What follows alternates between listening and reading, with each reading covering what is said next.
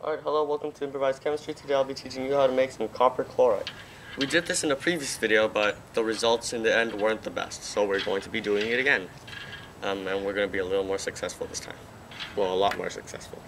Alright, so first, get a beaker of 50 milliliters of hot water, and we're going to add some copper sulfate to that.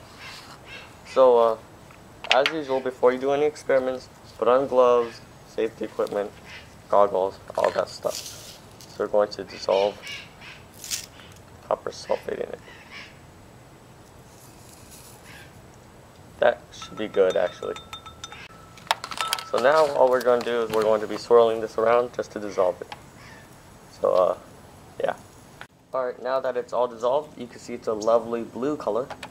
We're going to be adding some table salt.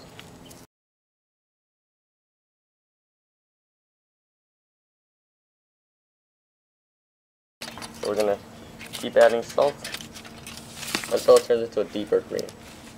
Now when you're done with that, just keep swirling it so all of it can react evenly.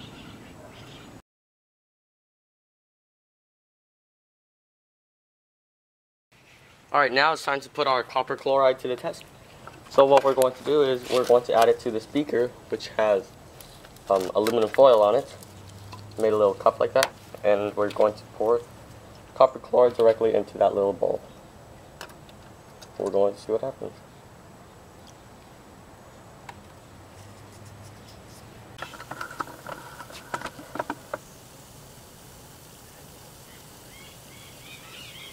Fizzing a lot.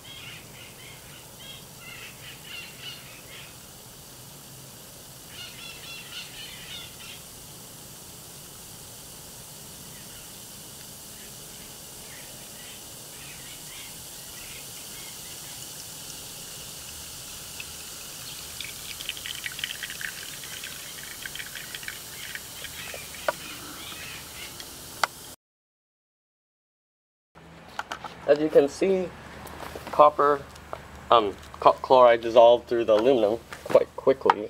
See the copper over there?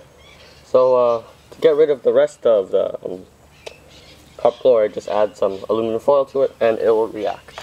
And it will be safe to pour down the drain. Thanks for watching. Please subscribe, rate, and comment.